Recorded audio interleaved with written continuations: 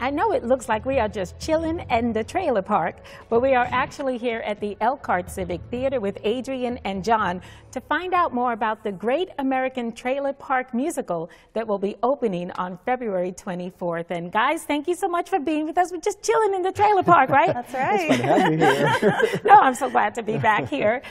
But John, why don't you tell us a little bit about what the musical is? Because the New York Times is quoted as saying, it's more fun than a chair throwing episode of Jerry Springer.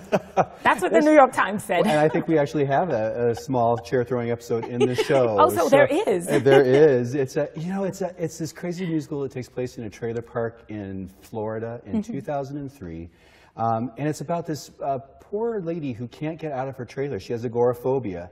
And she can't get out of her trailer because her son was kidnapped 20 years previous. Oh. And so her husband has been trying to get her to come out of the trailer. And when she refuses to come out of the trailer, he says that things are going to change, and they really do. So things are going to change in a very funny, hilarious... It's very funny. Yes, he meets the stripper who lives next door. And things go from there. Yeah. That'll get her out the trailer. That'll get her out real fast. Yeah. Well, Adrian, you play Betty. Can I say badass Betty on camera? Because that's what I just did. Unless Kelsey happens to edit it out. We never know. But tell us a little bit about your character. Sure. Well, yeah. So Betty is sort of the leader of the pack. She helps narrate the story, keep the audience informed about what's happening in the show. But she has lived in the trailer park since 1973, and she's now the leasing manager of the trailer park. And she's a little abrasive, a little brash, but she's also sort of the mother hen, taking care of everyone in the trailer park and kind of getting in everybody's business and overseeing everything that's happening throughout the show. What is your favorite part of the musical? Well, I think for me, it's all the women in the show. It's actually a very heavily female show, and myself and my two friends in the show, Lynn and Pickles, are sort of the Greek chorus, if you will, although that seems awful fancy. But we together get to tell the story and to take everyone on this journey, and it's actually pretty empowering for the women in the show, and they're sort of the ones with all the power and with the ones controlling the story, which is kind of cool. Right. Now, John, great reviews. You know, the show got great reviews. People love it. Why do you think people are, just kind of love the show and maybe even a little attracted to it? Well, I think people are attracted to comedy, just as a general rule, but the show itself is it's warm-hearted, which I think if the musical doesn't have that heart, somewhere in there's got to be a heart. And this show definitely has a heart.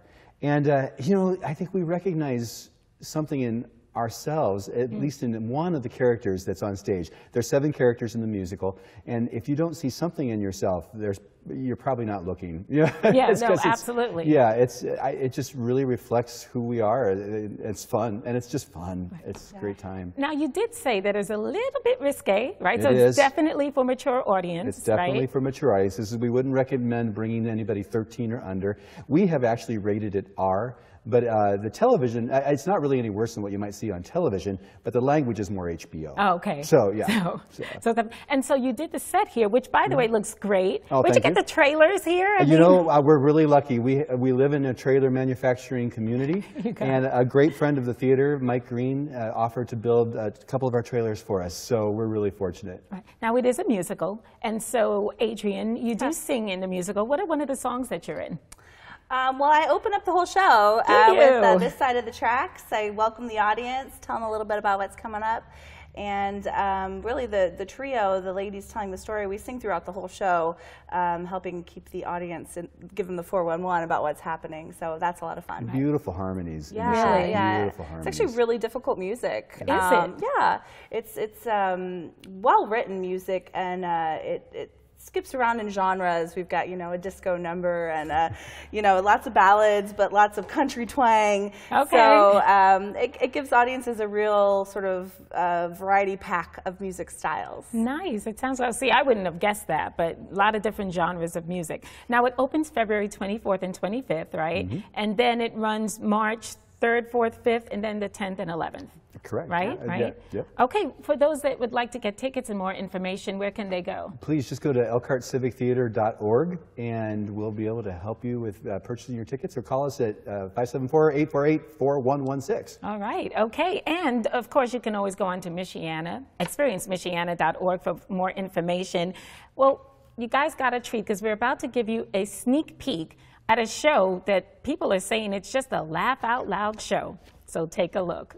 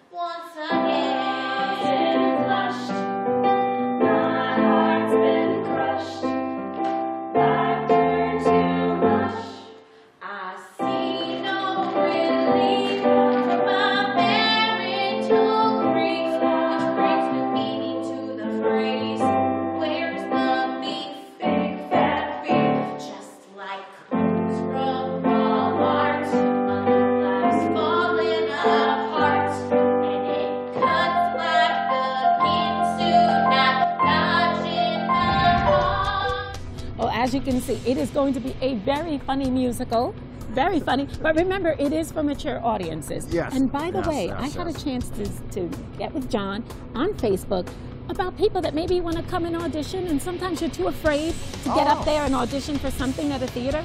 So check out Facebook and see. I'll give you some tips on how you can get there and not be afraid, and maybe a star might be born. You never know. You never know. You or never know. a guest on Jerry Springer. Yeah. Oh, yeah. Yo, you said it. Yeah. Oh, I said yeah, that. well, yes, Jerry Springer. Okay. Okay. Something Civil very Rights? serious. Civil Rights Heritage Center.